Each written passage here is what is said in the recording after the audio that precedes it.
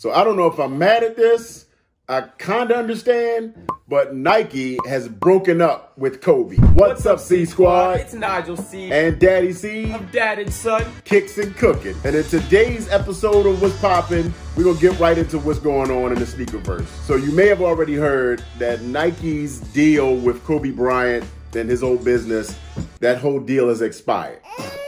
And Nike has not renewed their contract with Kobe. So Vanessa Bryant, Kobe's wife, you know, they basically walked away from the table, no deal. Jeez. Essentially, exactly. It hurts my heart because Nike has been the home of Kobe for the last, I guess, what, 19, 18 years? He started out initially. I'm not even that old. That's how long it is. Because, you know, I look so old right now, right? But then, like, you hear about that, that's older than me. Yeah, I think that baby mustache might be going to his head. Excuse me, this is a goatee. Goatee? Mm-hmm. You're missing the part. I got the beard and everything. I don't know what you're talking about. Right, you're missing something. I don't know about that. Maybe we'll shade it in for you for the next video. Nice. But back to this Kobe deal, man. You know, Kobe came into the league back in whatever year that was, 20 years ago, 20 plus years ago. But he came as an Adidas athlete, the Crazy 8, actually for the first 2 years. I didn't know that. Look at that. Yeah, and then he came to Nike. So he's had this long history with Nike. Vanessa Bryant, obviously his wife, after the whole death of Kobe, man, tragically in 2020, things, you know, they're just now not renewing that deal. There's been a lot of issues, you know, for what has been released since this whole story broke. Kobe was actually in the process of potentially starting his own sneaker brand that was owned by players. Oh. So he was talking about actually walking away from Nike as of like 2019, 2020. And of course, the helicopter accident. Yeah. But I know he was very unsatisfied with the availability of his Kobe edition sneakers.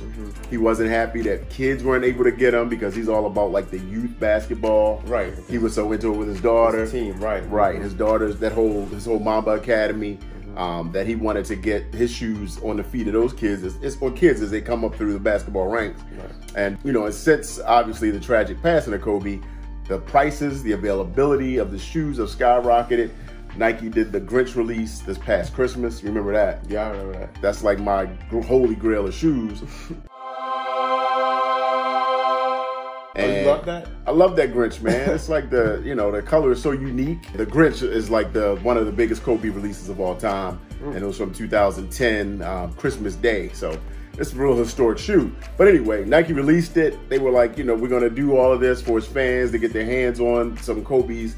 You know, now that he's gone, you know, Vanessa Bryant was trying to work with Nike to make some things happen for availability. And then they released, I don't know anybody that even smelled a pair of those Kobe Grinches. They were gone in like 2 seconds. And then, of course, all the resellers out there, you know, StockX and GOATs of the world, of course, they're $600 and $700, $800. And, you know, so there's been a lot of issues there. But basically, they walked away from the table, couldn't come to an agreement on, I guess, numbers and things like that. And I guess we'll see what's going to come down the road.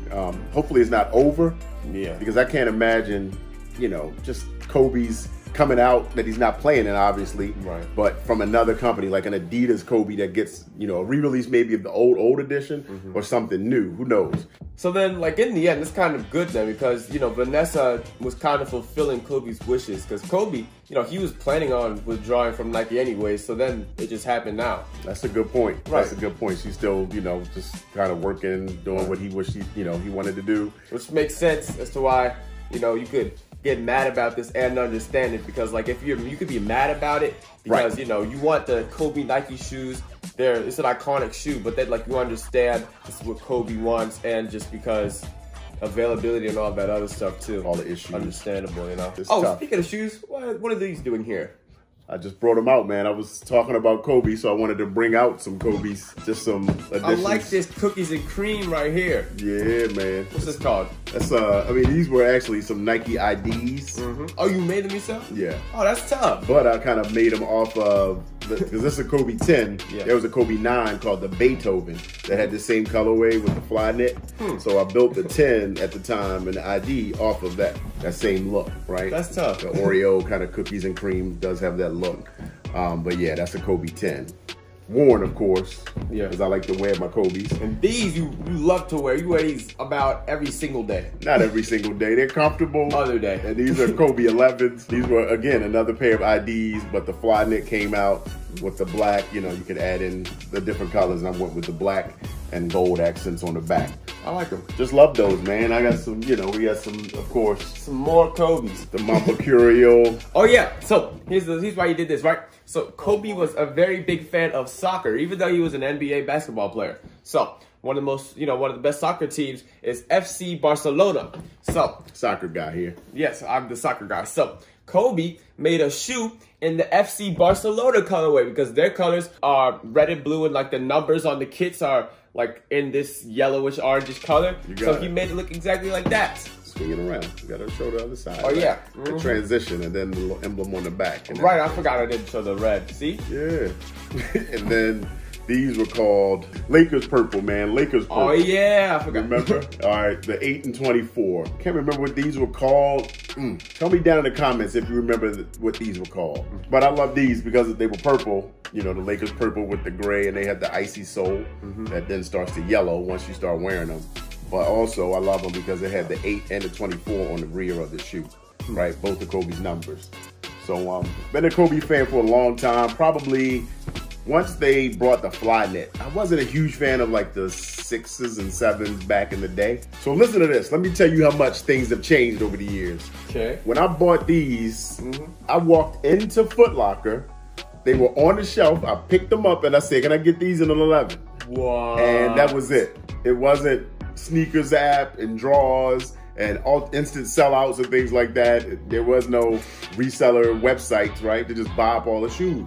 It's like, man, I wish we were still kind of in that era, you know? I mean, I understand they want the shoes to sell, so they produce limited amounts. So they don't sit. So the jury's still out on how I feel about this. I was reading like Anthony Davis of the Lakers. He said it definitely hurts. He's a Nike athlete. You know, lifetime deals aren't given to many athletes or players, especially if they don't play anymore, except you got Michael Jordan, LeBron James, and I think Cristiano Ronaldo. It's like they're the only three with like a lifetime that makes sense. Nike deal. But you know, with Kobe, obviously we expected him to be here and this to be a deal to go on forever. You know, players are in the league are wearing his shoes like crazy still, and they did when he was playing. So we'll see. Hopefully this isn't the end of this deal. Tell us what you think down in the comments below, though, how you feel about this deal. And also, if you're liking this content and kind of our conversation, our take on it, what should they do, bud?